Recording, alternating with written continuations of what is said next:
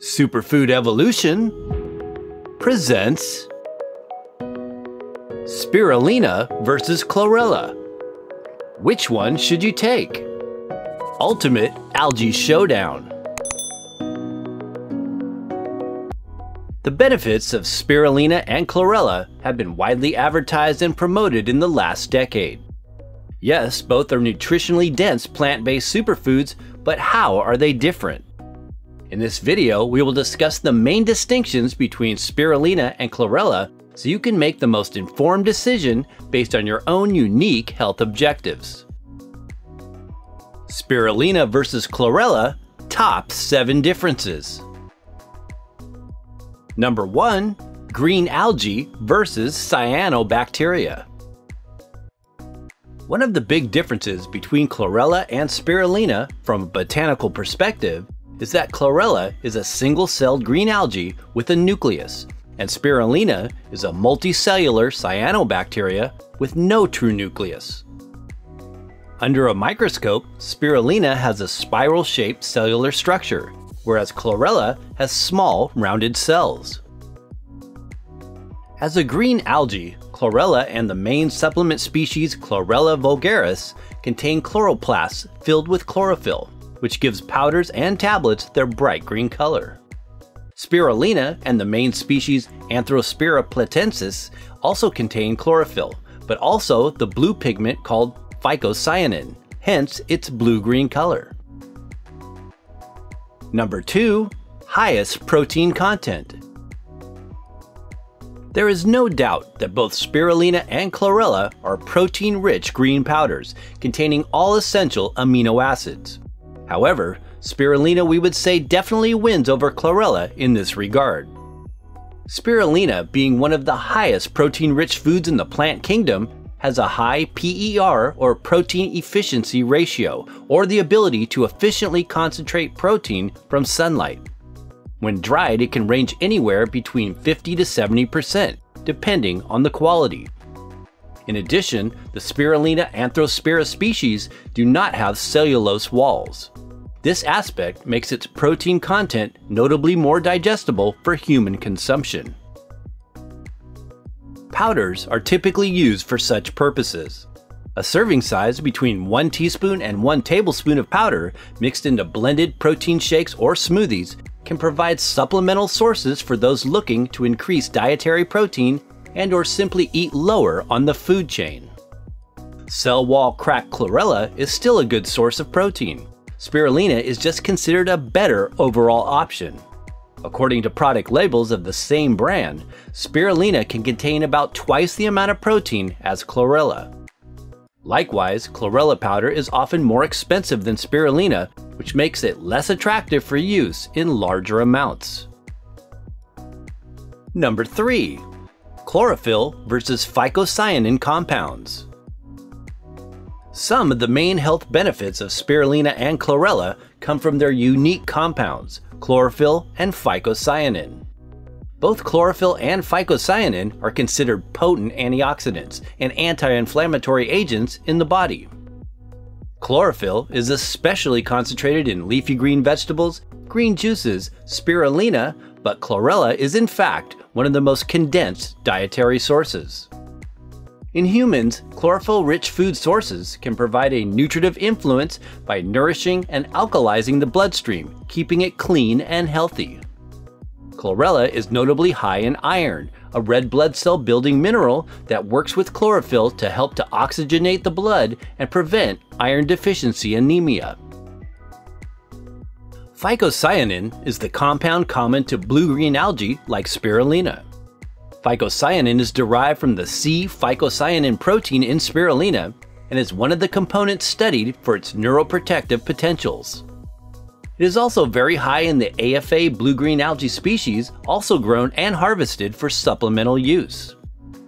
Both spirulina and chlorella are additionally good sources of various carotenoids such as carotenes and xanthophylls. Number 4.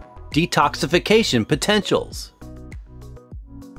While both spirulina and chlorella as a dietary food supplement can support the body's detoxification processes, chlorella is the one most valued for this property. There are several main reasons for this. One is that chlorella, as we mentioned, is much higher in chlorophyll, a natural toxin neutralizer known for its cleansing potentials. The second is that chlorella contains a variety of metal-binding groups that have a high attraction to certain metallic ions, a common one being the metallothioneins. Pulverized or cracked chlorella have been reported in research to have a chelating effect on toxins such as mercury, cadmium, and radioactive strontium. Supplementation is likewise shown to help the removal of lead, according to some science. Both spirulina and chlorella contain other detox elements such as sulfur, which is the precursor to glutathione. Glutathione, often called the master antioxidant, helps to protect from the damaging effects of reactive oxygen species and toxins like heavy metals. Number 5. Best nutritional source. Chlorella and spirulina are very good at converting sunlight into concentrated sources of nutrients. We already mentioned protein, but each contain omega fatty acids as well as many essential vitamins and minerals. Although chlorella does contain a variety of nutrients, if we were to choose one over the other as far as nutritional profile, that choice would definitely be spirulina. Spirulina and its highly bioavailable phytonutrients have been widely researched and utilized as a sustainable supplementary food source for malnourished populations in underdeveloped countries. It has also been studied by the NASA-controlled Ecological Life Support System project for its potential as a protein-rich multivitamin for space travel. Historically, wild-source spirulina has been used for its high nutritive properties by ancient cultures surrounding Lake Texcoco, now present-day Mexico City, as well as those located near Lake Chad, bordering West and Central Africa. Chlorella, on the other hand, is a fairly new food supplement, only just discovered in 1890 by microbiologist Dr. Beijerinck. Unlike spirulina, it must be mechanically pulverized, also called broken or cracked, to enhance its nutrient absorption rate. Number 6. The taste of spirulina and chlorella. Most people find that spirulina, as far as microalgae go, has a superior taste over chlorella. We also agree. Spirulina has a subtly sweet, nutty taste. One of the reasons it's often used as a green powder rather than a tablet like chlorella. We remember way back when chlorella first became popular, you could actually never find it as a bulk powder, only as tablets. Chlorella is often described to have a green and slight seafood-like flavor. Taste features, however, are also sometimes contingent on the quality of the product you're using. Both are widely available online or in most health food stores and provide a convenient to take green superfood powder that can support overall health and well-being. Again, either spirulina or chlorella can be taken in supplement form rather than used in water or added to drinks or recipes if you don't prefer their taste.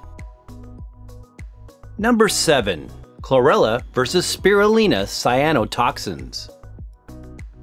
One big difference between spirulina and chlorella is that chlorella is never a source of possible cyanotoxins, such as microcystin and BMAA. These are substances that can cause neurological and liver damage with long-term use. Known to be produced from specific cyanobacteria in their blooming stage, they are especially prevalent in wild-growing blue-green algae species. This is often not a concern with spirulina because it is usually grown in a controlled outdoor environment, not a wild one. While chlorella is a safer choice when it comes to microcystin and BMAA, it is important to realize that most quality suppliers of all blue-green algae products offer either organic powders, which are naturally free of these toxins, or they provide certified testing to ensure purity. The major point here is, don't buy low-quality, cheap spirulina imports. This is also true for chlorella, which can be exposed to industrial pollutants and microbial impurities. Precautions. Consult a healthcare professional before using spirulina or chlorella if you are pregnant or nursing. Excessive amounts or sudden large doses may cause constipation and/or promote detox reactions like nausea and headaches. Seek the advice of your physician before intake if you have a serious medical condition or are taking any medications.